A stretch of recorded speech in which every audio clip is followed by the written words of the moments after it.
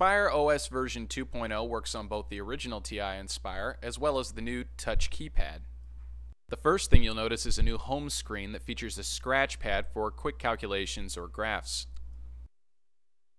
The biggest weakness of the Inspire was addressed when TI added the ability to solve linear equations and polynomial functions. Longtime users of the TI-84 will recognize this functionality as similar to the PolySimul 2 app.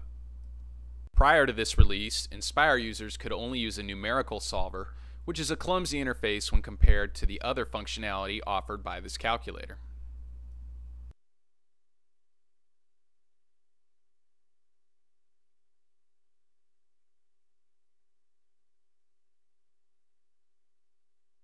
Another big upgrade is the addition of calculus templates.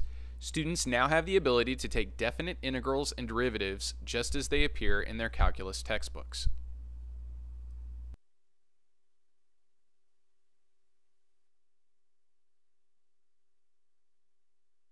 If this is the first time you've upgraded your Inspire's operating system, probably the easiest place to get started is at the TI website, education.ti.com. Once there, you'll go to Downloads and select Apps, Software, and Downloads.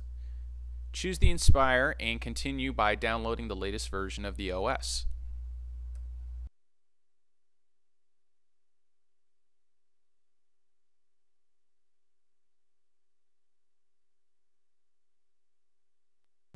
Now you have the operating system, but unless you've already installed TI-nspire Computer Link on your computer, you will need to download that software as well. Just back up a couple of levels on your browser in order to download this software.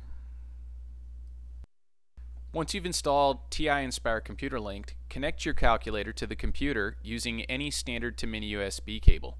If you lost the one that came with your calculator, you can purchase a replacement at just about any store that sells electronics. Next, go into the Start menu, navigate to TI Tools, and open TI-nspire Computer Link. If you connected your calculator correctly, the computer should detect it. Once you have selected your calculator, just drag and drop the operating system file you downloaded earlier into the lower pane of the window. You will be asked if you want to continue, since the next step will delete all previously saved data on the calculator. Select Yes.